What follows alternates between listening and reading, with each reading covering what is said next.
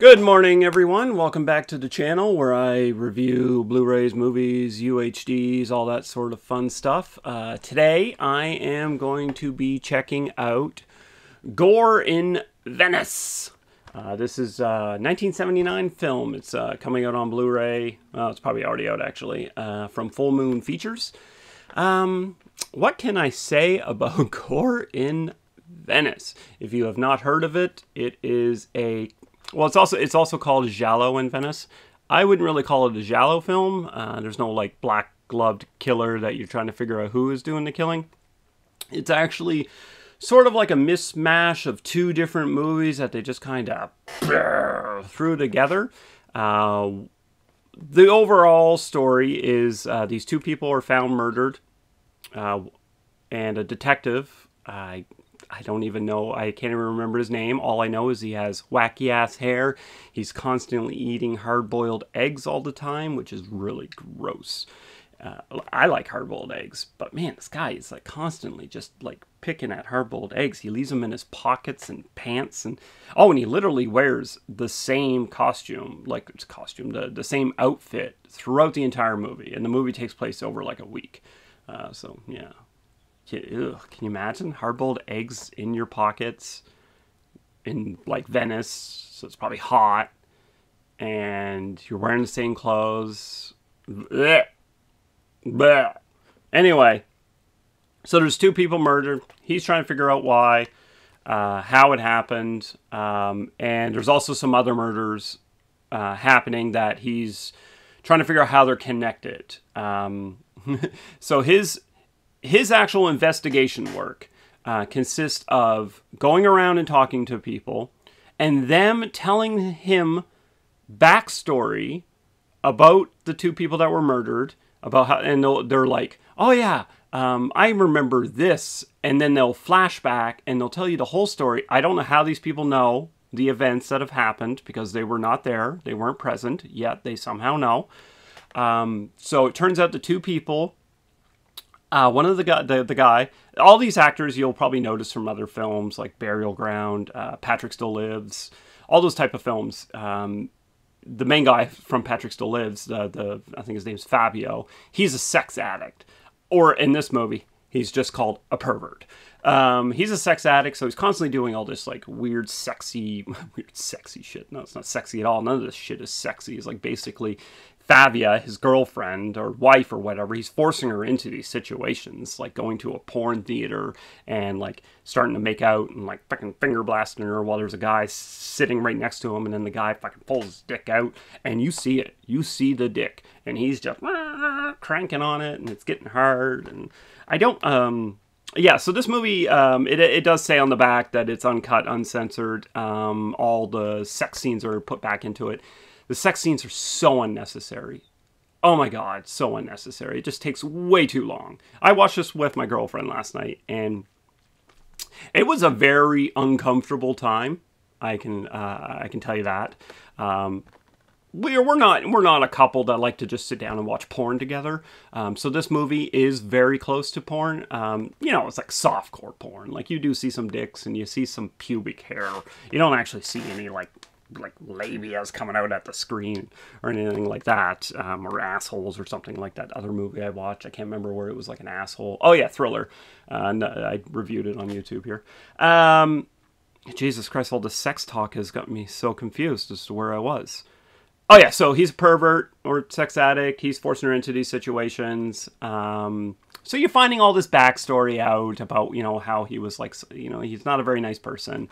And then meanwhile, this other person is killing people that are kind of connected to them. So you're like, okay, so he's the killer, but maybe he isn't. And there's one scene where he like stabs a prostitute in the crotch with scissors, and I mean, it's all like fake, like it's fake prosthetic stuff and like that. But it's still pretty graphic. Although I had to laugh when the scene cut back and the scissors were just hanging out of this like crotch. I probably shouldn't have laughed. Yeah, that was probably not right to laugh at that moment. Anyway, so yeah, he's doing all this. So he doesn't actually do really any sort of detective work because near the end of the movie, you find out that there's some people that witnessed the murder, And this guy's like, yeah, they just like work like just like right down the dock from where this happened, and they're there every day. And so he goes and interviews him, finds out what happened. And he could have done that at the beginning. Why don't you do your fucking job at the beginning and interview everyone in the area? Like, you would have solved this case so quickly. He was too busy fucking eating eggs all the time. So I would say if they were to cut out all the sex from this movie, you know, and a little bit, keep a little bit in, because it is a sex thriller, the movie would be so much better. It's like 99 minutes, and it just felt so long. There was like this extended masturbation scene with this girl, and I mean, it's obvious that she's not doing anything. She's just like going to town on her pubic hair. Another thing my girlfriend said, which now that I think about it is a little weird, but she said the main character, she looked like a child except for the bush. So I totally want to get a bumper sticker that says, actually, no, whoa, I do not want to get a bumper sticker that says, I do not want to drive around with a bumper sticker that says that. Oh wow, so much sex in this movie, I get confused. So everything that happens, so there is some cool twists and turns that happen in the movie. So like I said, he cut out all that not crappy sex, but he cut all that sex out, trim it down.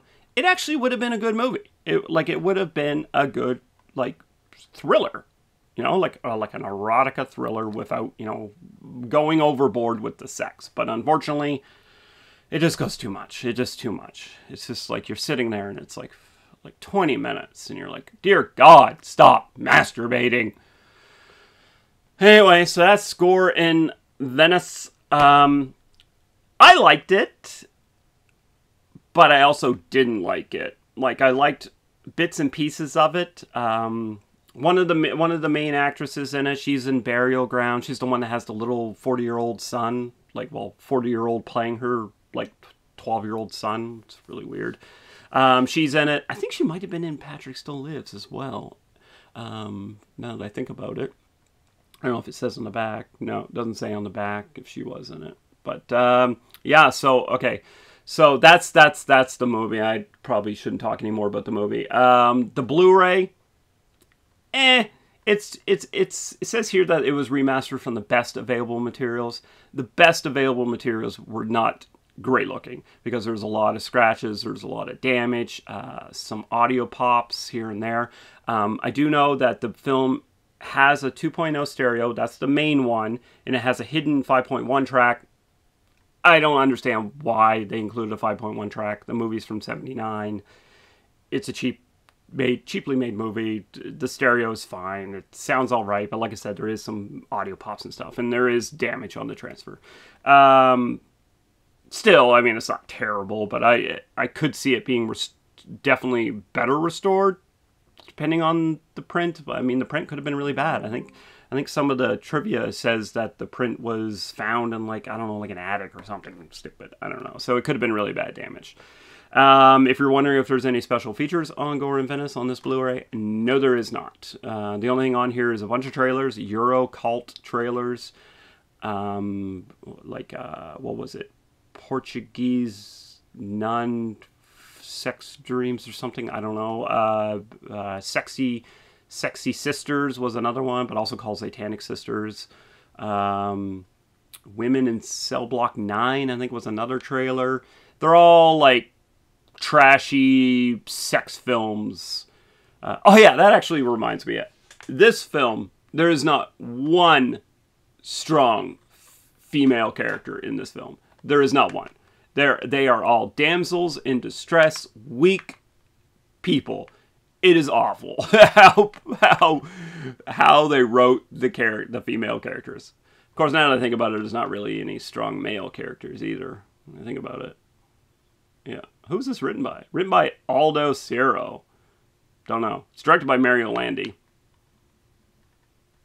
I don't know who Mario Landi is. It does say that it is his notorious 1979 Italian thriller. So let's... let me show you the package. There's the cover. Sorry, it's a little bright in here. There we go. That's a little better. Convenient timing. There's the back. Some photos. And there's no reverse cover, and then the actual disc, there's not much on it. It's just shows the killer in it, but it's not spoiling anything. You'd have to watch the movie if you do watch it. Yeah, so if I'm going to rate it, I am going to rate it, I'm going to rate it overall, I'm going to give it a 2. I'm going to give it two, what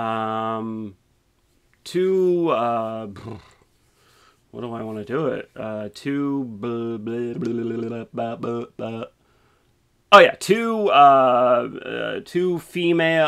Favias cry-baiting, what I like to call cry-baiting, where they like masturbate for 20 minutes while crying. So 2 of her out of 5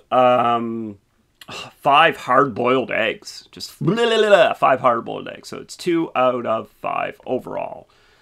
It's okay. It's okay. Check it out if you're interested, because you're in for a treat. But yeah, that's it. So thanks for watching. I appreciate it. Thanks for coming back. If you're returning, if you're new, I can't believe you made it this far into the video.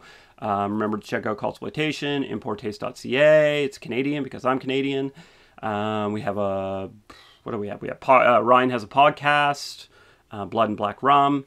On Cultsploitation, we do screenshots and galleries and scans of all the Blu-rays we receive. So this one here, Gore in Venice, will have a gallery up, most likely by the time this video is posted. And yeah, we have Patreon if you want to subscribe. This is all the shit that people put at the end of the video because no one actually watches it. So let's just put a whole bunch here. Yeah, so I appreciate you watching. My camera stopped just as I was about to say, have a great day. So have a great day.